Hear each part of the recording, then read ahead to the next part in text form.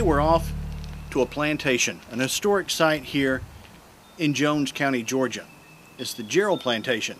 We hope to see all types of great stuff from the old days, way back. We've got our camera and we're going to take some great pictures and pass them on to you. So check it out.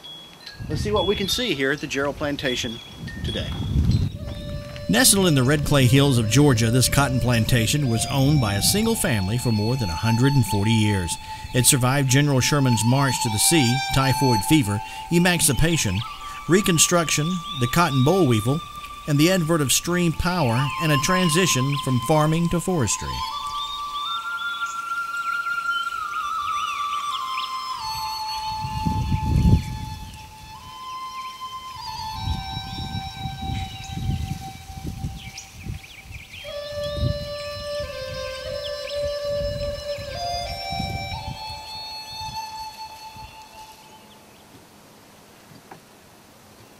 This is the outhouse. It's large in comparison to most outhouses in its day, as it has a place for 3 folks.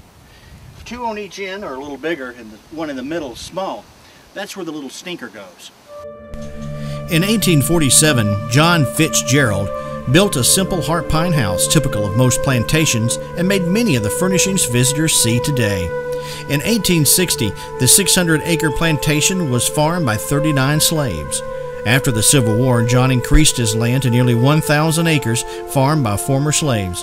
As John aged, most workers left and the slave houses deteriorated and finally disappeared.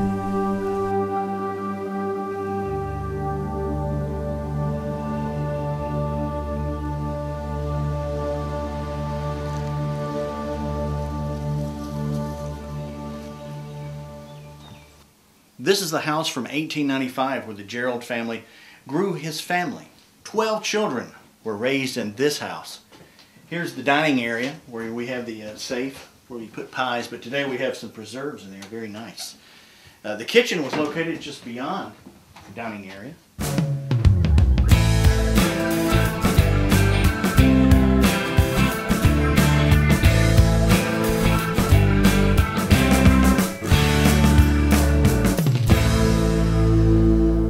Bedroom where I guess all the little stinkers would sleep.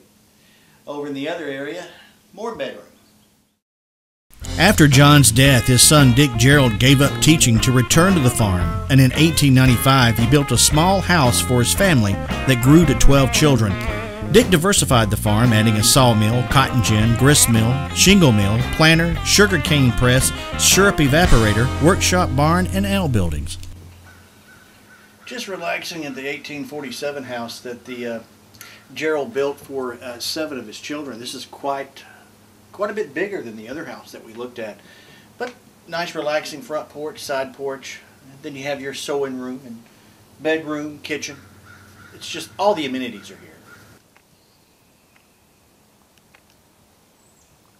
So this is 500 pounds of cotton right here.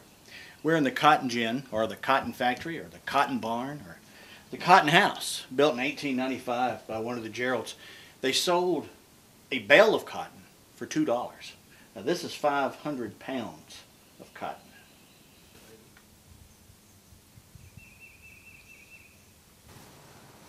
This is all that's left, just these rocks from a tenant house from the early 1850s.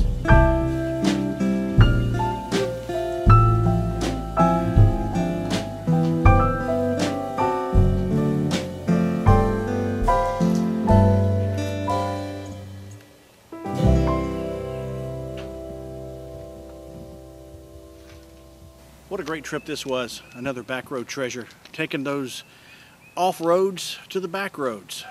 Always stay out here, whether you can bring a family or a friend. Bring your camera. Just get outside, get on the back roads. Today we've had fun, and we hope you'll have fun. We'll see you next time. I'm Jerrell D.